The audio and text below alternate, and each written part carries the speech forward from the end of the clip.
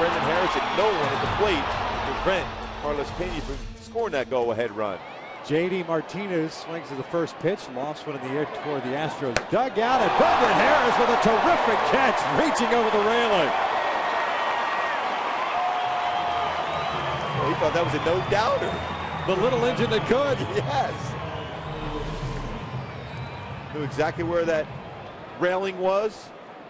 Couple looks. Dealing with a number of players in that Astro dugout. Makes the great play.